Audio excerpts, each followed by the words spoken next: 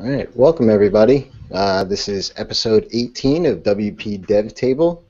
We're just if you haven't heard of us before or seen any of our other hangouts, we're just a loose roundtable development talk where we discuss tools, tips, tricks, just about anything WordPress, sometimes Raspberry Pi and other things. If you saw, I think it was episode 15. So yeah, I mean, we try to broadcast every Monday. We've been doing pretty good this year so far. So if you want to stay in the know, just feel free to subscribe us on email. Just go to our website, wpdevtable.com/subscribe, and you'll get notice every time we're going to go live. So today we want to introduce Tim Nash. He's the WordPress platform lead and developer advocate at 34sp.com. So managed WordPress host over there in the UK. He's also a creator of a WP API online course and helps organize WordPress Leads, which is a WordPress meetup group also over in the UK, and a speaker at tons and tons of events as well, talking all things advanced WordPress development. So thanks for coming on, Tim. Thanks for having me. I just wanted to do the tiny ego boost and say WordPress Leads is the oldest WordPress user group in the United Kingdom. We beat WordPress London by a whole week. Well, that's awesome. Hey, it's a feather in the hat, right? Exactly. And every so often, a little dig, because obviously everybody knows London. Leeds, we're not so well known, but a little dig every so often to remind them that we are the oldest and therefore, in theory, the most senior. Doesn't work that way. Great. And Tom, why don't you give us a little brief intro to you? You're in your like little shadow self there. Yeah, I thought it'd be really good to have like the Manhattan skyline in the background, but it really just floods me out. I normally look pale, so being darker might not be that bad of a thing. Yeah, that's nice. Anyway, hey, I'm Tom. I'm the Director of WordPress Platform Services at Alley Interactive. That title changed since last week, so that's kind of cool. And yeah, that's it. Cool. And are we basically competing on the longest title possible? Yeah. I thought I was doing quite well with mine, but you've just gone one step further. I've tried to been optimizing it. So on LinkedIn, I take out the of and replace it with a comma, and WordPress gets replaced with a WP. So that makes it quite a bit shorter. Why are you optimizing it? For character length. I mean, in LinkedIn, you get like that one little headline area, and I don't like making it wrap to a second line. Also, on Twitter profiles, you have a limited length to go and display it in, so try to make it a little bit shorter. Okay. And I'm Jason, and I help small businesses and agencies basically achieve their goals online using WordPress. So we're excited to have Tim on board. He's the next in line of our WordPress WAPI chats. The WP API is pretty heavy at this point now. If you haven't heard of it, I'm not sure what rock you've been under, but you know, we wanted to kind of bring on people that had different perspectives and different views of it, and especially people that are really out there being evangelists with it. And we thanked him for coming on board and talking to us about it. So Tim, how did you get into WordPress, and I guess what were you doing beforehand? So before I was involved in WordPress, I was working in a company where we were building payment systems and online systems, and I came up with this idea that I wanted to run a membership site. I can't even remember what I wanted to run the membership site on. And being a good developer, I immediately went and looked for a suitable platform, and I'd been using Drupal before that. And I couldn't find a decent membership module for Drupal, and I found this sort of plugin for WordPress. And I started hacking at it and realizing how absolutely terrible it was. And being a good developer, which means that I then went, I'm going to write my own, which is the worst thing anybody can ever do. And I ended up selling the membership plugin. It was called Your Members. We went for about 6 years. We were one of the very first commercial WordPress plugins. A few years ago, we sort of went, this is not actually a market we want to be in anymore. We were a real company offering real support with offices and overheads and developers, and we were competing against people who didn't have offices, overheads, and any insurance and liability and all that. And yeah, so we sort of moved away, but I never moved away, and I sort of kept up with the WordPress community and became even more active when I supposedly retired. And now I work at a hosting company, but I work specifically on our WordPress platform. So it's quite a nice full circle I've come to. And somewhere along that journey, I started dealing with REST APIs. Though it should be said, not actually the one that's in core initially. I mean, I've been working with WordPress and JSON APIs or JSON REST APIs for a good 5-6 years now. So this is only the very latest version, and it's quite nice to see it in core after all. Out of all APIs ever, what is your least favorite API to work with? Oh, I think XML RPC has to sit somewhere up there. But there's a special place reserved in my sort of. If I owned Pits of Hell, there would be a special place reserved for SOAP. Mainly because when I last had to really deal with it, there wasn't really a PHP module. Now there's a very nice PHP module that will abstract it all away for you. But when I was last dealing with it, was some years ago, that module either did exist and I didn't know about it, or it just didn't exist. And SOAP is truly painful. The world of REST is wonderful. It's simple. It's easy to use. And that's one of the reasons it's going to hopefully start changing the world and even start changing WordPress just a little bit. Yeah, I remember working with SOAP when I was a Java developer, and it was a nightmare then. And see, and Java had actual tooling that was designed to use it. Yes, if that's what you want to call it. It was like trying to use a hammer to build a house, So you talk a lot at conferences as far as advanced WordPress development goes. You talked on testing and other things. Do you plan on presenting anything at this year's conferences? Any conferences this year, and what would those topics be? Yeah, I mean, I would sort of take a step back and say I'm not really talking that much about advanced topics, just topics that good development cycles and development workflows that people perhaps wouldn't necessarily have come to if they've come through a scenario where they haven't worked with big development firms before. So testing is one of those things most people say, oh, I need to have a budget to do. And you don't need to have a budget, but you do need to have the time and a little bit of resources, and you've got to go and learn these sort of things. But actually testing can often speed up development considerably. So in theory, reducing the overall budget of a project. And it's stuff like that which has for years fascinated me, and I do come from a more enterprisey background. That's a new word I've been created, enterprisey. But it sums up so much of that side of development. And some of it's good and some of it's terrible. In terms of what talks I'm doing this year, there's a few WordCamp. We've got 8 or 9 WordCamps in the UK coming up. To be honest, I'm going to try and put a talk in for all of them. I'm probably not going to do 9 unique talks, but I'm hoping to be doing a couple. Obviously, working for a web hosting company, I'm now involved day in, day out with dealing with hacked sites and large-scale DDoS attacks. And security side of WordPress has become something that was before I knew quite a lot about. Now is my day in, day out job for a lot of what I do. So I'm going to be doing several talks on how to deal with hacked sites and DDoSing. But I also want to talk to people more about how databases and performance optimization, as well as testing. I genuinely believe integration testing can be fun.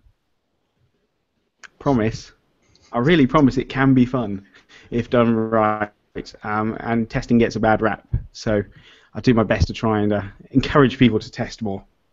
I don't even want to ask you how it could be fun, because I just don't want to know almost. I also don't believe you. Okay, fine, I'm going to ask you. This is me asking.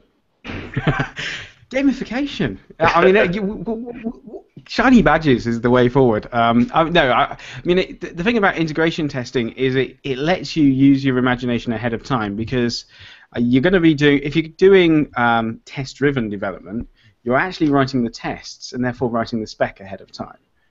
which gives you a chance to actually use your imagination in a safe and confined way. So you can start working out the confines of what you're going to be doing ahead of yourself. And it also means that you can do all the silly things, which you're thinking, it'd be really cool if we could do X. And you get to sketch them out in your head, and you get to sketch them out in tests, even if you never actually write the code. So you end up writing or plotting some of the most brilliant code you're never going to write. And that's, nothing else, as an intellectual exercise, is quite good fun. Do you have any... Sorry. Yeah, carry on. Do you have any preferred method of going about writing your tests such that they don't become burdensome and not fun? Oh, I wish I had the answer to that question. I mean, the best answer is get somebody else to write your tests. That sounds fun. Yeah. Separations. It's a bit of separations and concerns. One of the problems that I found with talking to development teams is the tendency to, if the test doesn't pass, the immediate reaction is not to check the code, is to check the test. Everywhere I go, I see the same thing. Or someone will, first of all, check what the test is and how the test is written before they'll go and check the code, which is a really odd thing to think about. You don't go, I trust my code more than I trust the test that I just wrote to test my code. How does that work? But so yeah, separating the tests out themselves, making sure that you keep focus and that you actually start with almost human-based tests. So you're basically saying, I am going to the page, I expect this, this, this, and this. That can then be written up as a test. It can be initially written up as an integration test, which gives you broad confines, and then unit tests. To be honest, a lot of developers say everything has to have coverage with unit tests. I'm not necessarily of that opinion. I think unit tests are great for testing logic and should be used sparingly, but should be used on critical pieces of logic. I think you can easily get bogged down by trying to test absolutely everything with unit tests. And there's a brilliant meme going around on Twitter at the moment, which is a picture of two windows on right angles with open clasp locks on the windows. And the meme is somebody opening one window and then opening the other window, and the locks in the windows open, and they just click and open, but when they try to open it fully, both windows sort of hit each other. And the moral of the story is both passed the unit, but two unit tests passed, but no integration tests, because the window doesn't actually open. Yeah, I mean, I came from Ruby on Rails development, and that's obviously TDD. And for me, at least from my perspective, integration tests are probably more important than unit tests, only from the fact of that when clients ask for things, especially like e-com clients or something like that, where they have something that's needs to be tested after there's a feature add or subtract or something like that on the site, they're not going to go and run through all of the tests that they need, whether or not somebody buys something and then they have access to it and so on and so forth. And the integration tests are kind of like that safety net. I go to the checkout page and I can then check out properly. I can log in afterwards and I'm supposed to see this. And I mean, I have clients, that I launch things all the time, and they don't necessarily, test fully. They're like, yeah, let's go. I want to, we want it launched. It's good. I'm like, all right. And then a week later, they'll come back and they'll say, this isn't working. I go, yeah, didn't you test it? Nope. So. I mean, integration tests are a brilliant thing for doing, not just for doing quick fixes. I mean, every time I put in a patch, you feel so much more comfortable if you know that you put in that patch and you've ran your integration tests and they've come back clean. But a good use for them is testing backups. So let's say you take daily backups. When was the last time you actually checked your daily backup to make sure that it will work, and how quickly you could put that daily backup back online? A better way potentially to do the daily backups is to take your backup, and then, presuming if you're on some sort of cloud hosting platform, you just fire up a new container, you put on the code from that you've got, and then you restore the backup, and then you run your integration tests. Did they pass? Did they fail? Could they run? If they couldn't run, then there's something wrong. If they don't pass, there's something wrong. It means some data is missing from the backup. So you can use integration tests not just for development. You can use them across the board. Have you written any PHP tests for WordPress core? I haven't. Or rather, I haven't for any patch that actually then got submitted. Gotcha.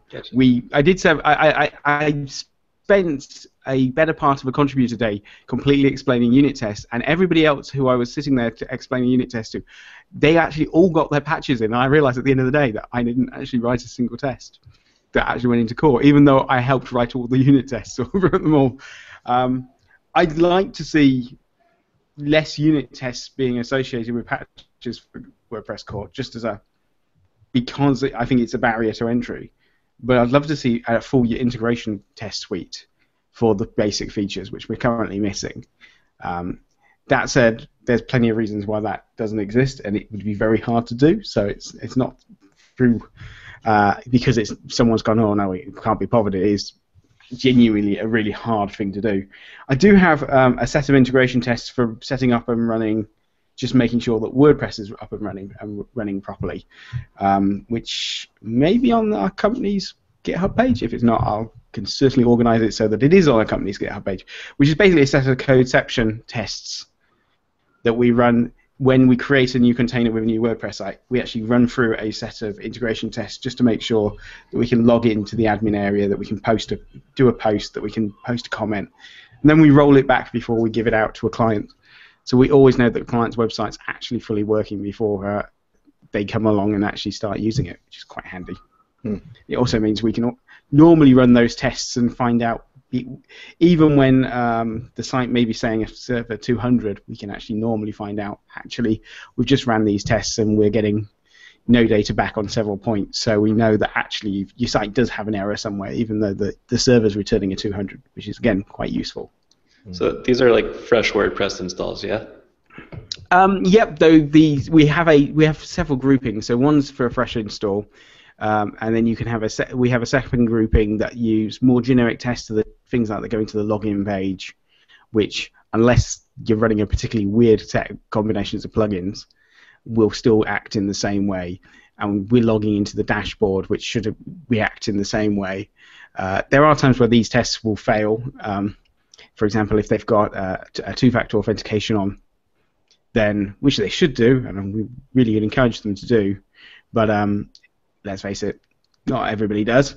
But in that scenario, we perhaps wouldn't be able to log in. But generally, as long as their plugins aren't interfering, we can actually run most of the suites, even on sites that have been quite heavily customized. And you still use code deception? That's your... It's my personal choice one. There are plenty of others out there. The only reason I use Codeception is that it's PHP based, and it actually acts and it lets you write code, or it lets somebody write code as a tester who can just write an almost human readable level of rules and tests. But it lets me as a developer take a much more OO approach, and I can sort of bring different classes in, etc. So it allows me to intermix with other testers who might have a very low understanding of programming, as well as being able to effectively be a power test user. How cool is that? A power test user. I told you, it's fun. It's gamification. It will work every time. So the REST API, I mean, you created a course all around that at this point, and it seems pretty in depth, at least from the syllabus. What's, I guess, why did you want to go down that route as far as the REST API goes? So when I started doing the course, it was a few months ago, and nobody else was doing one. And the information that was out there was sketchy as anything. I mean, one thing that the REST API hasn't been brilliant at is documentation, which is a shame because it is actually a well-documented API on the underside, and this is something that we can all contribute and help with, but it's very hard to get that documentation in place until the REST API is stabled out a bit more, which was the reasoning why. So I was basically taking snippets of information, and I realized I had enough content to put together a course, and my initial plan was actually to give away everything for free and just run a course, or even just put it back in as documentation. And then the missus reminded me that we have a baby, and it might be a good idea if we fed, if we could feed the baby.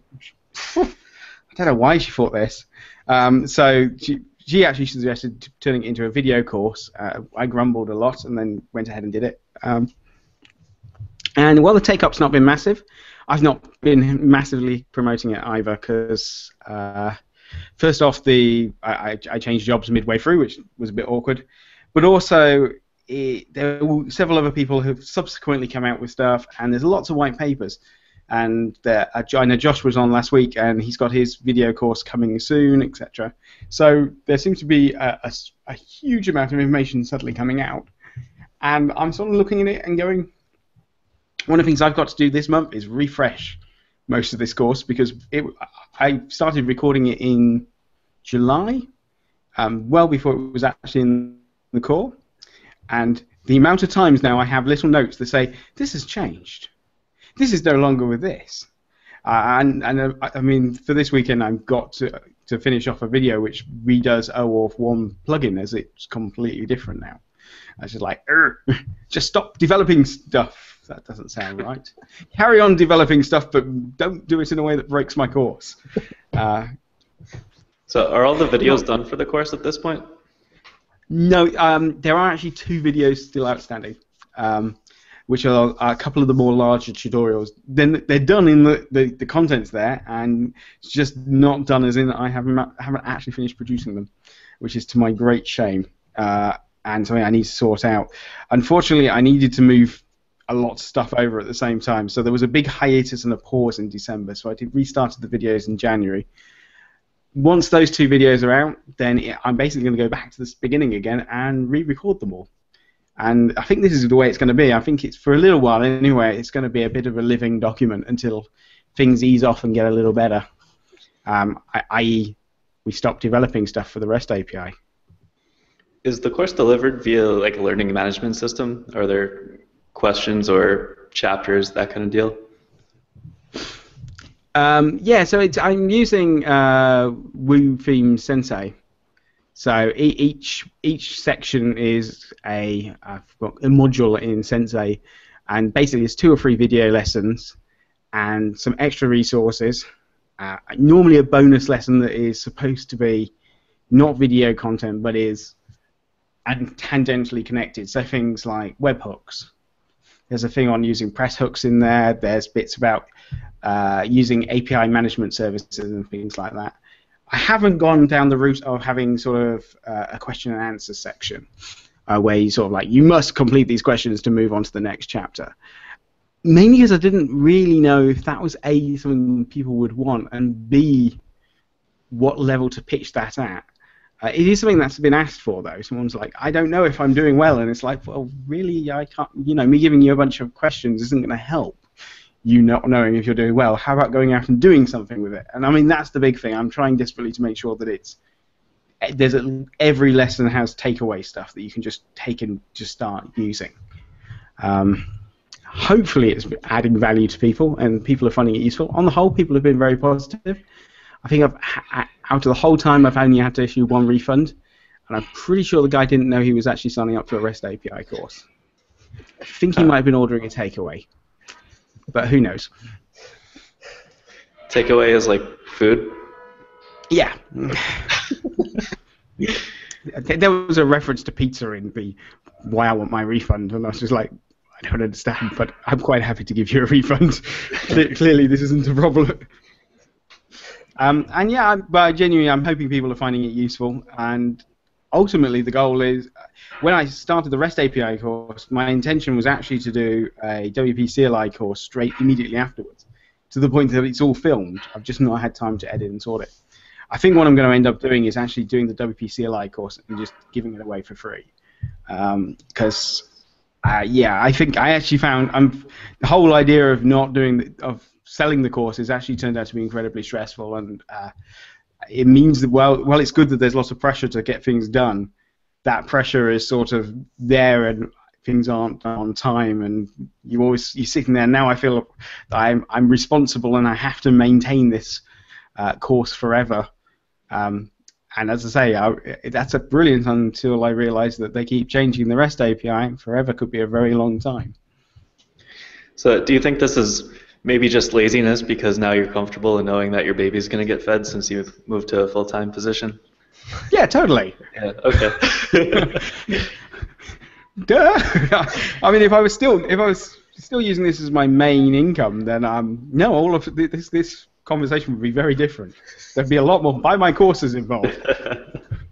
So one other thing I think would be really great to have a course on is the WP Media Library, because as far as just documentation itself goes via the Googles, as well as inline documentation, there seems to be very little. And I know that there's more documentation now than there has been in the past, but it's still very unencompassing.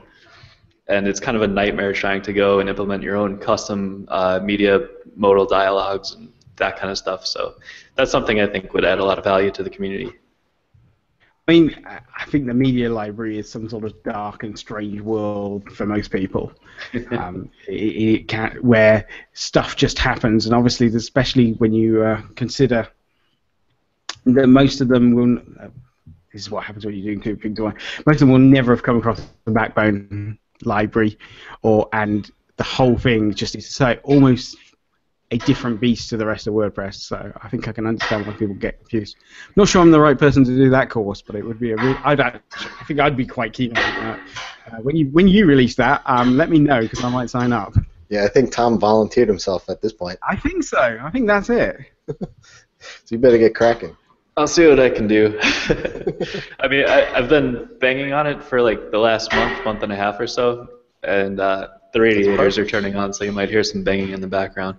But it's been fun once you get something working with it, but I feel like you end up spending a very significant amount of time just like punching code and being frustrated and trying to get anything to render on your page. And then it finally happens and you zoom through the other 90% right away. But I think as WordPress becomes more heavy on the backbone and that type of stuff, we'll have more general documentation on how to use that in WordPress, and people will just be more knowledgeable in using those technologies to build their WordPress solutions. But right now I think a lot of WordPress developers haven't had a need for doing it, so they just haven't. Yeah. Tim, so you said that your daily, I guess, tasks with 34SP is a lot on DDoS and security and that kind of stuff. Do you think that the community itself kind of needs to understand those aspects of WordPress better? Because I mean, for the vast majority of the people out there, they don't even think about it. They just they just install WordPress on GoDaddy and be done with it. Yeah, I think it's one that's becoming more to the fore. I think people are starting to realize the security implications a little bit more, and how that affects them. I think most people are now, if you've been in the industry for a couple of years, have had to at least deal with a hacked site if you haven't actually had a hacked site. And denial of service attacks are becoming the norm, to great frustration. To give you an idea of how much to the norm they are, you've just sent me a DM going, "Your site's down, Tim," and I'm going, "Yeah, it's being DDoSed." Annoyingly, because I don't host with 34SP. I'd like to use that as my excuse. No, I actually have a little Atom box in OVH in France, but yes, it's currently being DDoSed. So my site is down. And this is an example of a really frustrating part of security aspect, in that there is absolutely, me as a customer, I can't do anything about that. Their routers are going to be overwhelmed for a little bit of time. They've managed to get enough packets to my server that my server keeps falling over and more bad traffic keeps hitting it. That's life. I mean, we can do things. We can actually spend money on security, which would be a nice start. We can stop with and we can educate people, because there is a lot of quack out there. The number of times I will go onto a website and go, "Oh look, you've got 5 security plugins. Do you think they all work together? Really? Do you honestly think that they're all doing good things?" There are some good companies out there. There are some terrible ones. and there's some intermediaries. As web hosts, we can do quite a lot. Whether that's you actually having proper web application firewalls in place, so things like mod security, whether that's configuring our systems to use things like fail to ban, but doing it at a network level or at least at host level, to make sure that IPs are suitably thrown into a dark pit when they do bad things. These are all good things, but ultimately, most WordPress vulnerabilities are down to simple stuff like people having passwords like password, and people having administrator users for absolutely every user and then wondering why, when Jimmy got upset one day and took out your site, how he could do it. Well, it's because he was an administrator. So there are basic principles that could be applied to any site, and anybody can be taught them. And then there are things that good web hosts will do. And then there's a range of plugins out there that will also assist as well. But the most simplest thing, and a tip that if you're not doing it already, two-factor authentication, enable it on your admin area. It will take you 10 seconds. Download an app for your phone. Just go do it. This will stop most of the nasty hacks per se, assuming that you're not running some sort of e-commerce solution or something where users require a login. You can block a lot of attacks just simply by having a nice interface. And obviously, there's also stuff like running over SSL to make sure that your forms are encrypted. But those are very minor. That's not going to stop you getting hacked. That's just good manners. How do you convey to the clients? I mean, do you have enterprise level clients, or is this kind of just the mom and pop pizza place kind of stuff? We have the biggest range of clients you'll ever meet. We have some pretty huge people, and then we have not only mum and pops, but mum and pop's grandma, who has a knitting circles website. We also do a lot of work with charities and NGOs. So, and those charities can be very, very small local ones through to big international charities and NGOs. So, again, the education range has to go from, hey, this is your website. Do you remember your website? You signed up a few years ago. Now it's hacked. Here, let us explain how we're going to solve this for you and explain how you shouldn't have this happening, to trying to explain to large corporates that really they need to do this sort of information governance and information security internally. And this is actually an issue that they need to take up at the corporate level, not just with their website owners, because you have to breed into this sort of culture. And if you don't, it's not going to work. If we just sort of try and turn up with a stick and say, you must do this, it's not going to work unless there's somebody inside the company that's saying, yeah, actually, we get this. It's really bad if our site gets hacked. And the answer is yes, it's really, really bad if your site gets hacked. There's one type of spamming that I found to be quite effective, and I just encountered it probably within the last 2 months or so. And it was comment spamming. So you go and fire off a whole bunch of AJAX requests that are going and submitting these comments to the database. And what I thought was neat about that was that it can go and get around your caching, right? Because it doesn't matter how heavily cached your site is, it has to do a database, right? So if you go and flood the servers with a whole bunch of writes like that, it seemed to be a pretty effective way of taking down whatever you needed to. Yeah, I mean, the other one is to go against things like XML RPC. So the XML-RPC.php, that will almost certainly not be cached because XML RPC is all done over post requests. And so the way that the spec is written, it's very difficult to tell a good XML RPC packet from a bad one. As long as it has XML tag in it, it's good. Doesn't matter how big the packet is, it's still good. Hence why an awful lot of the current DDoS attacks tend to be aimed towards trying to abuse that endpoint, and that's a really quick and effective way to take down a WordPress site, because the way the code's written, it loads in an awful lot of stuff. So, and as I say, there is absolutely no caching going on it. We do run things like certainly 34SP. We're looking at range of mitigation systems, and we do things like fail to ban to try and catch when a repeat offender tries and hits with lots of requests to an endpoint. But it's really difficult to actually spot a good and a bad packet, because there are times where a plugin like Jetpack may want to make lots of requests simultaneously. And the last thing we want to do is block those requests going through, and more importantly, suddenly block automatic from ever talking to any of our clients. They might get a bit upset, and our clients certainly would get a bit upset. Totally. So I guess as far as from a web host perspective, how much education, I guess, to your clients do you feel is kind of the responsibility of the web host to handle some of the, I guess, the hosting aspects of it? Because a lot of hosts out there don't, and I'm curious your thoughts on that. It's a hard one. I mean, when should a web host fix the hack? I mean, if it's denial of service, then that probably means that the infrastructure is being flooded, and the host does have a responsibility to manage the infrastructure and try and protect it as much as possible. But if you've uploaded a plugin that has some XSS exploit on it, or some form of SQL injection or something similar, is it the host's problem? Now we take the very much the view that yes, it is, in that your host currently you have a problem, and we want to solve that problem for you, and we'll try and fix it as quickly as possible. Albeit that our fix may be to go and find a good backup and then put it over the top, losing whatever you've got in between.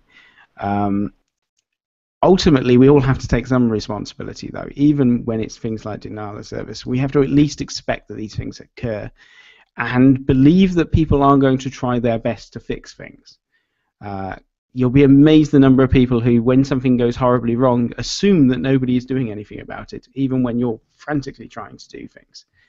And normally when there is big outages or big problems, be them with something like denial of service, or just before Christmas we had a problem with mail servers, and you wouldn't believe the number of people who would, on social media, would be shouting and screaming and telling us why don't we work overtime, etc., etc., and we're going, well, you think we don't do this? You think that we're not trying? But they weren't taking necessarily the responsibilities for as part of that themselves, and they were just solely blaming the host. There's got to be a balancing act somewhere in between. With security, I think everybody can take good precautions, and you have to assume that your host isn't going to be able to fix everything every time. I'm sure most hosts would like to be able to, though. And they are generally normally the good guys, as long as you're paying them more than 50p a month. Even low-end hosting companies tend to be quite proactive, and they don't want to hack sites, because hack sites are bad for them. The last thing they want is a hack site which joins a botnet which starts DDoSing other companies, because then they get their IPs blocked. Then they have to go through heaps and heaps and hoops to get things resolved. So they don't want hack sites. You don't want hack sites to work together. But education, education, education. To what extent? To what extent do you expose tools to your customers to allow them to do things themselves, like WP CLI, using hooks in Git, that kind of stuff? I mean, so with our WordPress managed hosting, it's all VPS based, so it's all containerized. You can have access to WP CLI. It's pre-installed. It's set up and configured for their SSH users should they want to use it. We have Git installed. We have a deployment system that's, I can't remember what the state of the deployment system is. It's either just launched, as in it launched this morning, or it's launching next week, which also uses the same deployment, uses Git as part of that. But we have Git just installed, so you can just use Git as you'd like. We have other tooling in there. So, for example, Composer is on by default. And we also allow you to turn Xdebug on and off on your production server, which is something that's we talked about at length, because obviously Xdebug comes with both. For those of you who don't know, Xdebug is a profiling tool which allows you to get full stack traces for PHP, which is fantastic. It's like the most amazing thing ever when you can actually turn on something and go, oh look, that's where the error is, not in the random, where the error was last mentioned, but the actual error where it started. Stack traces. It's the future. Says the person who was thinking, I'm pretty sure I was doing stack traces in the 80s, but never mind. But yeah, stack traces and being able to do remote debugging and all sorts of other cool stuff and lots of profiling, it's all very good, but you don't want it running on a production site normally. We offer staging sites just with one click, so you can now one-click staging site and then you can say turn on X debug and you can choose to have it on production or staging. If you try to put it on production, we obviously do the usual, are you sure you want to do this? Sort of mentality. I think we're pretty good actually when it comes to what tools we offer people. I don't see a reason why you wouldn't be very good. And I mean, plenty of other, we're not doing anything that's unique. Plenty of the other hosts are doing this as well. And it's becoming more of the way to do this. Where I think we are slightly more unique is that we don't have a shared hosting option for our WordPress platform. So our managed WordPress platform is entirely VPS or containerized. We use a virtualization product called OpenVZ. So it's like Docker, but from like 20 years ago. Okay. It is pretty much an industry standard. Yeah. So we haven't gone quite that weird. But I mean, yeah, we like having tools like Docker and to a certain extent Vagrant. I mean, one of the midterms plans is to simply offer our current hosting, but available as a Vagrant install, so you can have exactly our local how our hosting is set up on your Vagrant install, which was sort of the point of Vagrant in the first place. Before it sort of got, everybody went, oh, VVV, it looks wonderful and shiny, it has all these wonderful features, but acts and behaves nothing like my production server. So what kind of caching layers do you support out of the box? Like, do you have Akamai, Memcached? Yeah, so we've got Memcached running on your inside your container. Up until really recently, we had Varnish running inside your container. We've actually removed Varnish and replaced it with Nginx Fast CGI Cache, which, when we did, a load of people went, you what now? But we had really good reasons for it, and basically, with the sort of sites that tend to be using our managed WordPress platform, which are typical WordPress sites, whether they're e-commerce or large, using it as a CMS, we saw that it's similar sort of performance levels between using Fast CGI Cache on Nginx and Varnish. But the Fast CGI Cache came with a much simpler interface for us to be able to manage and maintain and provision for people, and with a significant less resources than managing and maintaining a Varnish install sitting inside their container. So we actually took the decision, why are we doing this? We're just using up their resources when we could give them extra resources for their PHP FPM workers or whatever. So we've taken out Varnish, and touch wood, this seems to be like a good decision. That's not to say Varnish is bad. It's really good. It's particularly good for what would be the vast majority of our competitors who are still using shared hosts, where they have lots of hosts. So lots of sites on a single host container without any virtualization, and then they put Varnish in front of that. So lots of the sites are then touching individual Varnish, and then they're going to the terminal endpoints. And in that scenario, it works out quite neatly. But for us, we were actually adding resources when we didn't need to, so we're taking it out. And then in addition to that, people are welcome. We don't support a CDN? We don't really support a CDN other than we provide an origin server and say, pick your own CDN. So if you do want to put your static assets onto a CDN, you can use an origin server. And we also have a one-click button to enable Cloudflare if you wanted to go down that route.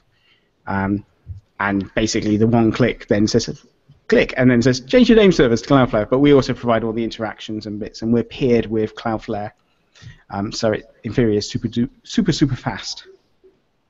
So one question I have, because I've seen this occur a few times with other hosts, is these like one-click staging installs. It literally copies everything over. So someone will go and have their Jetpack token exist in two places now, and if they go and make changes between those, then they've disconnected Jetpack from their production site, for example. So yeah, I mean, it's a really hard problem to solve, because what data should go over, what data shouldn't go over. So the way we do it is that when you click create staging the first time, we do that. We just create a equivalent of a vhost in Nginx, so a new location bit, and then we copy everything over, and then we use WP CLI to do search and replace through. for the name, for both the names and the URLs. And at that point, we don't do anything else. However, when we're moving data backwards and forwards, you have the option to either move plugins, all files, and then the database. So you can move the database independently. That doesn't actually help too much, but it does give you the ability to, at least you're not copying everything in one direction, everything in the other direction. You can be a bit more selective after the initial install. But yeah, going in and actually being able to make sure that only certain tokens get moved over and certain tokens don't is really difficult. However, see if I can find it. I did find. I will. You guys do show notes, don't you? Mm-hmm. There's a really neat little plugin that does option groups that allows you to push option groups in your config file.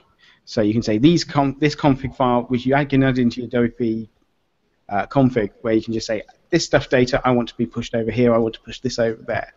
And it also allows a little bit of versioning for configs, which I had a little bit of play with a couple of weeks ago. And its name is completely out of my head, but I will give it to you and you can put it in the show notes. That you could use alongside our staging or anybody else's staging to handle some of those issues, but it still doesn't solve it all. Unfortunately, version control on databases, and particularly version control when you're actually trying to do multiple versions, is really complicated. And if you find a good answer, I'd love to hear it. Sure. Are any of your clients running PHP 5.2? No. Good. I said that, and then I went, there might be some on a dedicated server somewhere. They're technically out of our purview. But no. I believe we, as standard, are on 5.5 for our normal clients, and for WordPress hosting 5.6. Usual next question is, are we planning to go to PHP 7? The answer is yes, but you would be insane to run PHP 7 in production at the moment unless you really know what you're doing, and more importantly, how little. There's a load of echo coming back on there. Yeah, you'd be pretty insane to be running PHP 7 in production unless you have a very limited set of modules and extensions that you need, and you really know what you're doing. However, we expect to be running PHP 7 fairly soon. I suggested that when it got to about 7.06, we would have another reevaluation based on the number of security patches they've put out. That actually might be next week if I'm not careful. Yeah, I think maybe it was a week or two ago, I think someone mentioned to me that PHP 7 has an issue with Peckle Memcached, which would kind of be a game breaker for any sizable site. Yeah, I mean, there are plenty. I mean, modules and extensions, both from Peckle ones and just general extensions, are being updated, but it's new, shiny technology. Obviously, everybody's quite keen to get it as soon as possible, and it does have massive speed improvements. We also don't run HHVM, which is odd because I was and have been a massive advocate for HHVM and Hack, but there again, it's something where for the vast majority of people, HHVM is going to, while provide speed improvements, will make their life a misery if they want an unusual module. I don't actually think HHVM supports the SOAP module, for example. That's a massive loss. But and certainly I don't think the PHP 7 does at the moment. Though actually that sounds like the sort of thing that they probably do first before fixing Memcache. I mean, the big thing for me about PHP 7 was that one of the lead developers said, let's ship it anyway, even though we know it's got this major bug, because no one installs 0.0 releases, which I feel somehow undermined the entire process and my belief in the stability of a product, which when they're releasing something saying no one's going to install a 0.0 release. So yeah, we'll wait a bit, and then, but it is so much faster. All the tests we've done show it's going to make significant changes and speed up sites significantly, especially ones that are e-commerce based, where actually caching is of limited use. So do you guys have global data centers, or is it all kind of local? No, we're quite really a bit bizarre because a lot of our customers actually really like the fact we're based in Manchester, which is in the north of the UK, and we're based in one Manchester data center. It's all our own hardware and infrastructure. that doesn't. We're only doing that because that's what we've done in the past, and at the moment, it's still cost-effective for us to buy our own hardware. If we were starting a web hosting company today, it probably wouldn't be cost-effective to own your own hardware. You're probably better off using some sort of cloud solution. And there's going to become a point where it's not going to be cost-effective enough for us to do that, and we're going to be going bye-bye to the data center. It's not yet. It's not going to be for a few years. But at the current rate, we won't own our own hardware for very much longer. Well, we do. We're milking it because it's really good that we know we can get access to the hardware, and when we have fault, we can fix it, and we're the people responsible for fixing it. There's nothing worse than sitting and going, yes, I apologize, I know it's out, but I can't fix it. I can't make it go any faster. I can't solve this problem. Whereas we at least are in complete control of the entire stack. And as a small jab to a couple of our competitors, it also means that we know which countries we're in. One of our competitors proudly announced that they'd opened their first UK data center. It turned out they were on AWS, and their new data center was in Dublin, which is actually in the Republic of Ireland, not in the United Kingdom. We weren't quite sure who was going to be more upset, Brits or Irish, and then we remembered most definitely the Irish. Yeah. So, do you think your company is leaving money on the table by not having data centers where your potential customers are?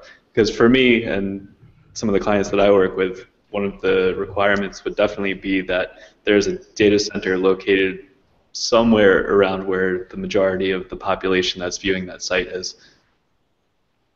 I mean, to be fair, the vast majority of our customers are British, and the vast majority of their visitors are in the UK. So, and we're not a hugely populous.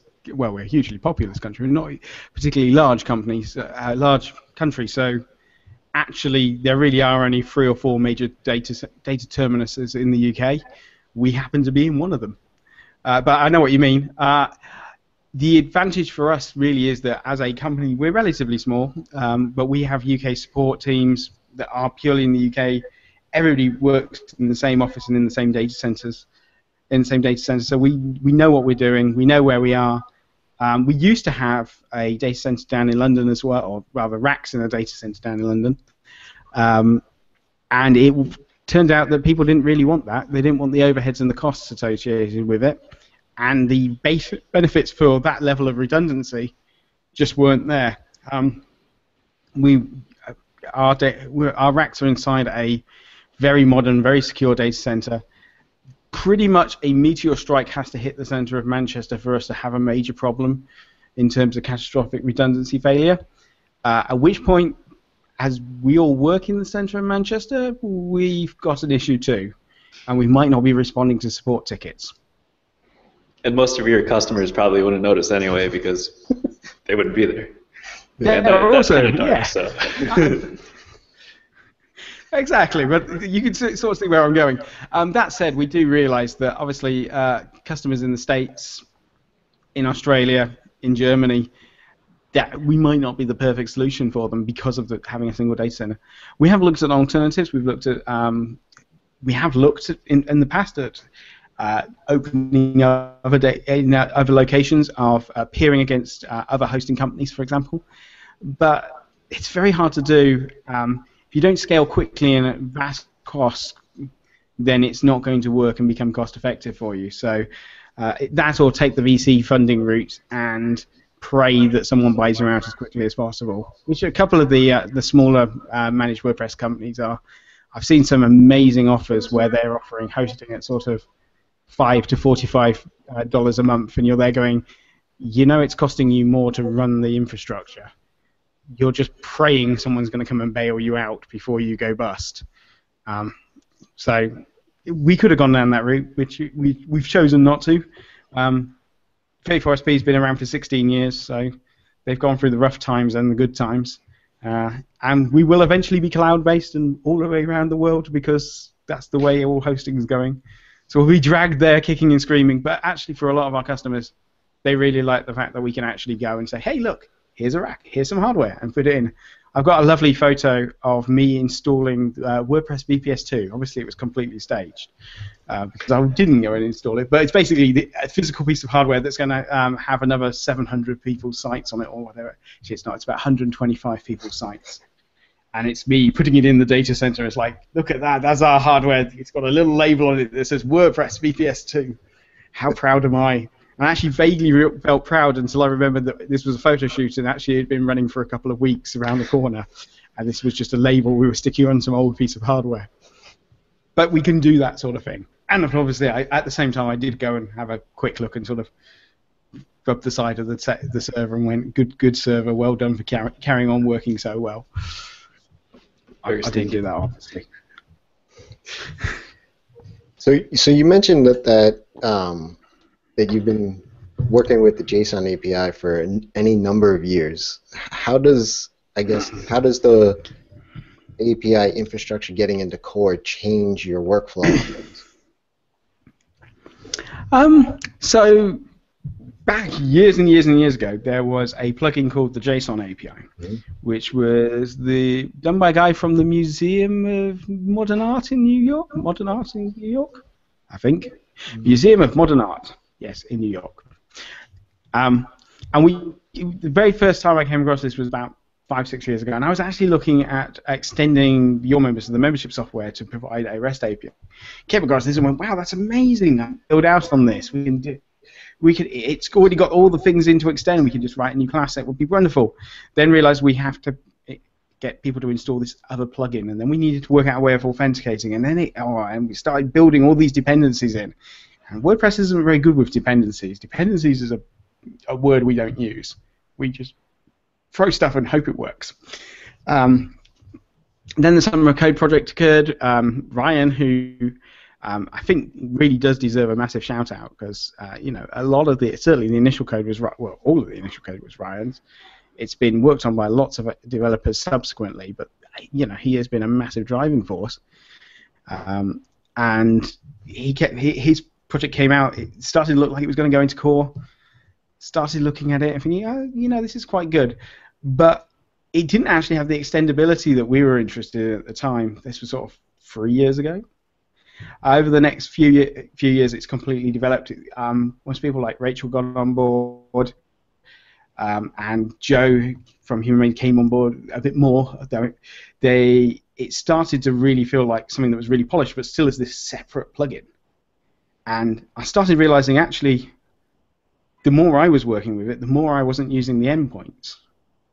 So where we've got it in core now, which is in core without endpoints, for me is the perfect position because the official endpoints I stopped using at least sort of 6 months ago.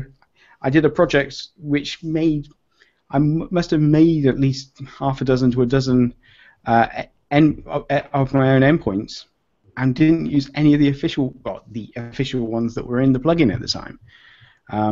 So I don't know where. I think the fact it's in the core, the fact you can create your own endpoints, the fact you can do all these amazing things, that just simple stuff like making AJAX requests are now super simple. And it's very easy to do. It's brilliant and amazing. And it can be extended out to anything. The bit that I'm actually not that bothered about is what's coming in the next version, which is the official endpoints, which are very much, some people are going to use them, but I actually suspect we're going to find their usage is quite limited, and most people will end up putting their own things, which in itself becomes a problem, because while we have namespacing and versioning inside the REST API, it's very much people have to opt into doing that. And we're so good as developers at making sure that we do things properly, especially when it comes to WordPress.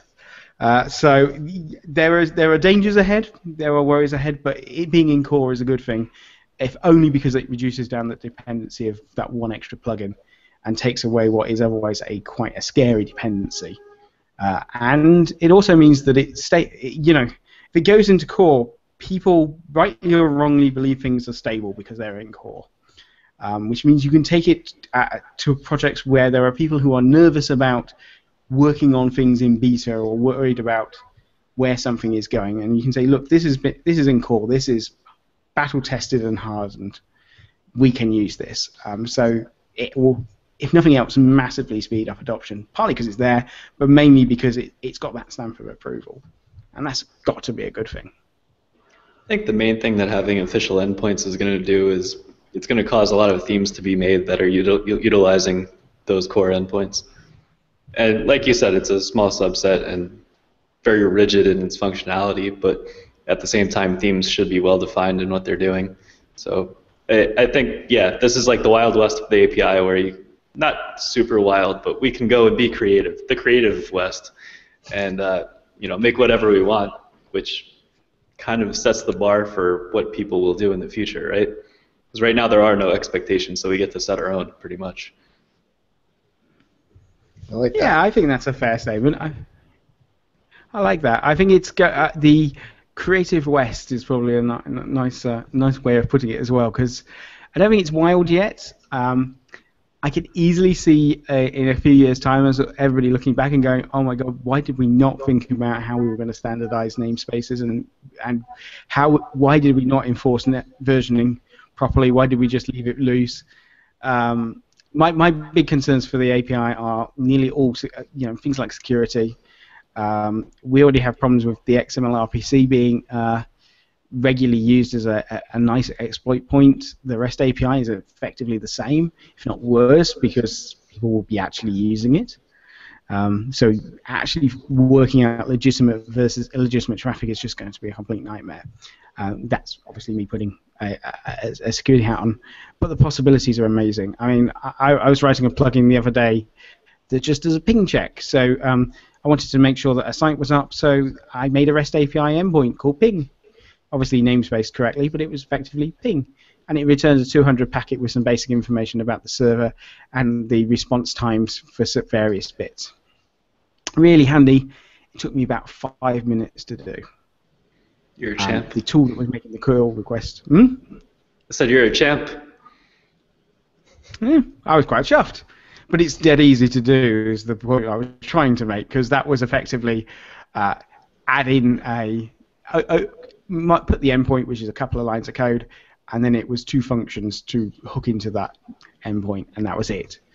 The whole plugin to do that was something like 42 lines of code. And most of that was because I was being good and making it look pretty. It probably was 48 if I include the comment where I said, "This is silly, why am I leaving a comment?" So I think so in one of the future versions of WordPress, it looks like we're going to get the ability to do HTTP calls in parallel. Do you think that's going to have a big effect on the API and adoption of it? So the way that the WP HTTP library works at the moment is it makes a single request and single receive. Putting it into parallel does help slightly. I wrote about 9 months ago a little theme that used Hack, which is HHVM's own interpreter, and it used Hack's async curl requests. So basically it was making asynchronous curl requests to create the theme, and all I was really doing was making calls to posts and comments and bringing them back, and then I was rendering them rendering them PHP on server side back in. Reduced down the number of calls that was making to the database slightly because of the way the caching was set up. That was really cool. I don't think it would actually improve the adoption of the API, REST API, because I think they are 2 separate things, and I sadly don't think most people see the benefits of using the REST API yet with anything other than the latest shiny JavaScript. Hopefully that will change over time, because obviously it's a REST API. It can be called with just about anything. And in fact, humble curl hopefully will be seen around the place, or turl, or whatever you want to use. Yeah, it would be, as a side, the changes to the WP HTTP library is really cool. And again, it's another Ryan-based thing. He is the champion in this again. It's based on his requests library, I think. Yeah, him and Scott had a lot of back and forth. Scott Taylor. I'll link the ticket number, but it was really interesting because there already are implementations. A lot of what's been holding it up, I think, has been backwards compatibility, as usual. So But you know, I look forward to seeing it because it's in core. As I say, I've been doing something similar but different with HHVM's async. It'd be quite interesting to see something, some of the more modern HTTP libraries that are available for PHP may be integrated in. Mind you, Request is a modern one, so I suppose I'm getting my wish, though it's still 5.2 compatible, I think. So not using all the groovy new features. Never mind. All right, so we're all moderators on managewp.org. I'm curious your thoughts on the community there. That's a nice curveball. Do we have a community? That's harsh. No, that sounds really harsh. For years I've wanted to have a community space where people could share good URLs and really interesting, high-quality articles about WordPress and associated development. And mainly because, you know, I'm lazy. I want to actually other people to find me the stuff that I have to read. I don't want to go hunting it out from hundreds of sources.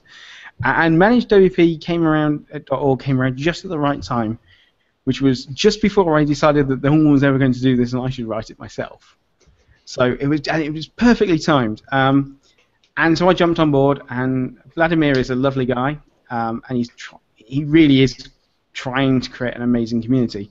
The problem is that the way that it's set up at the moment, there isn't that much of a community there because people go to dump the link, find links, and then go away to go and read them. So the comments don't really happen unless it's, this is broken, or worse, this is nice, or great, and similar comments, which you're just going, go away.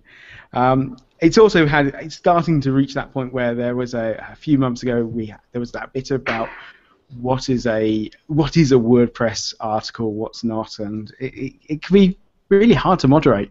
And for a long time, Vladimir was doing it by himself.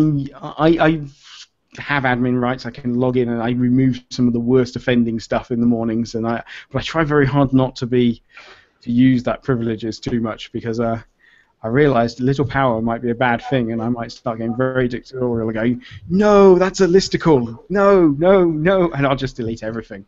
We'll be sitting there, and basically Carl Alexander will be the only person who ever gets a blog post up on there. If I had my way, I think it should be a bad thing. Yeah, I tend to be very harsh with leaving comments on listicles. That conversation that occurred a couple months ago, though, that led to the pro category, which I think is kind of interesting because that's those articles that aren't specifically WordPress but beneficial to the WordPress community and WordPress developers. Though the category itself has had a very low submitting rate. I mean, as one of the moderators, there must be a level at which people are scared. Yeah. Also, 90+%, I think, gets submitted as community because that's the default category. So unless someone is going in there and retagging it, for the most part, everything is going to be community. Yeah, there's a couple articles that I've wondered if it should be in community or pro, you know? And I'm like, okay, well, it mentions WordPress, so I guess it should be in the community. If it doesn't mention WordPress, then it should be in pro. At least that's kind of my view on that. I don't know, you know. Or it should get deleted if it's like a stock photo sharing site. Yeah. As I say, if I had my way, everything would be deleted. Yeah. But that's the beauty of it being a community. And I mean, there was a lot of discussion on whether we should allow downvotes, etc., etc. And it will grow. I mean, it's got a lot of members, and if somebody's site is actually published on the front page, they get a fair amount of traffic from it. Mm-hmm. So there is a level at which people are. I know people who write articles and think, well, I want to get this on ManageWP. I know they won't take listicles, so I'll write my article in a way that's not a listicle, and that's got to be a good thing because they're actually spending more than 5 minutes writing the article. It's got to be good. Mm-hmm.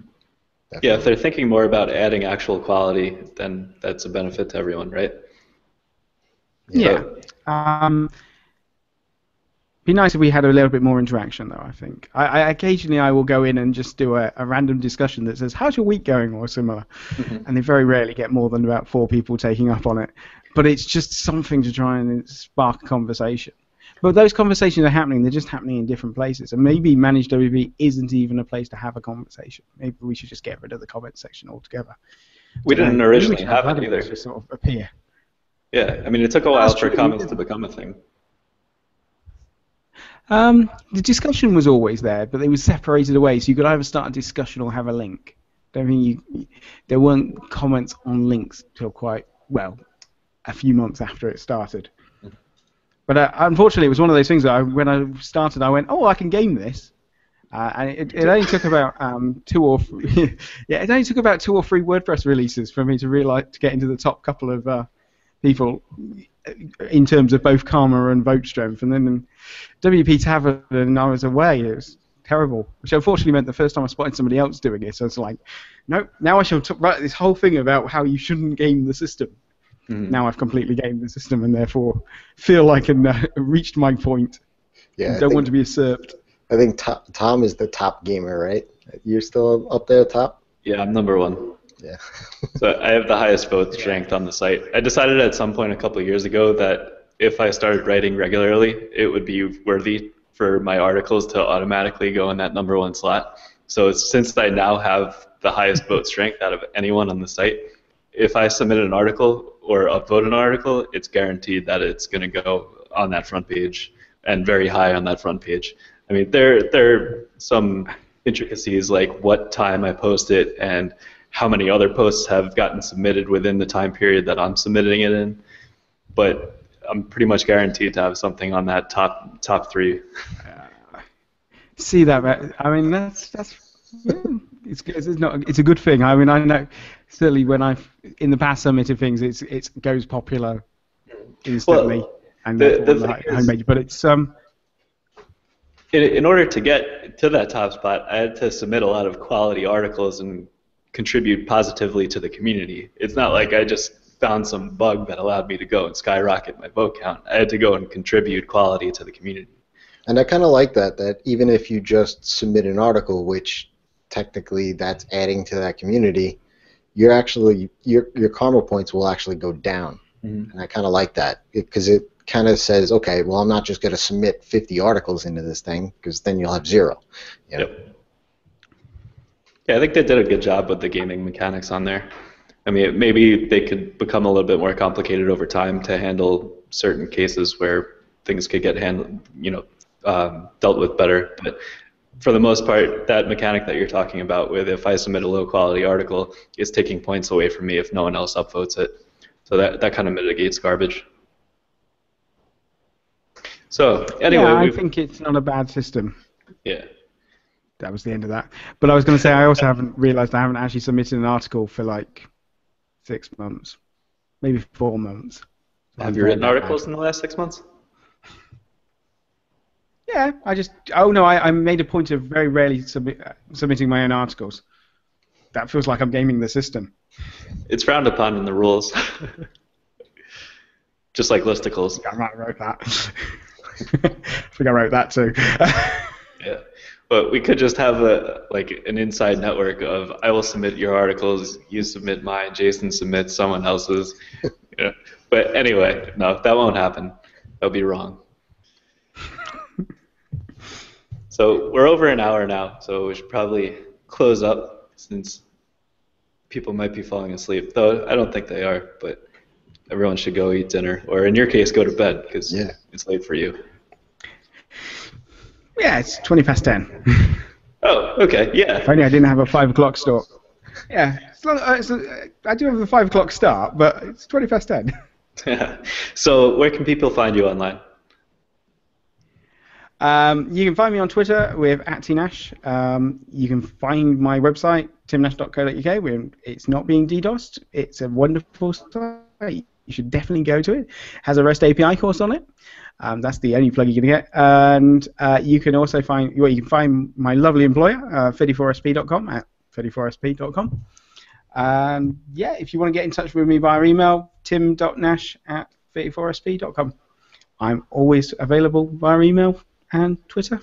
Though Twitter less and less these days. I still pop on once a day or so. How about you, Jason?